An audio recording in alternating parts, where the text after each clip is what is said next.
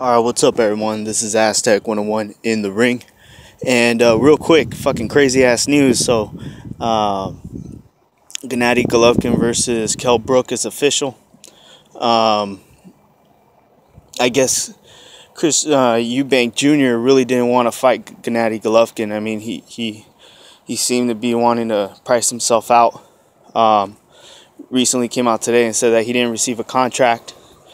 And, well, something has, in my opinion, I think something happened in the negotiations where he was asking for something that, why even waste your time fucking printing something on paper, when you already know that you're asking for too much.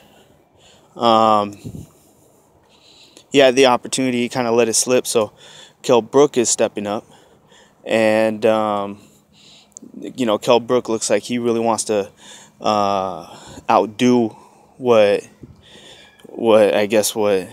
Khan did.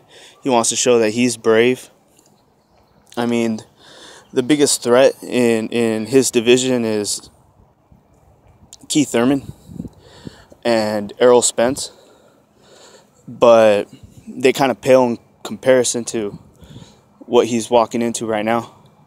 The fight right now, this is dangerous for Kell Brook. I mean, I could possibly see him getting laid out just like Khan did. I mean, this is dangerous, but hey, these guys are stepping up. They wanna try, and people are gonna watch. One thing with Kell Brook though is he doesn't have a history of having a glass chin or getting knocked out or even getting hurt. I mean, he's strong right now. So it's a good fight. As far as it's interesting because I didn't expect it. I honestly didn't think it was going to happen at all. I remember there was kind of rumors that Kell Brook wanted to fight Triple G a while ago. So that must have been stuff that was already in the back end, happening.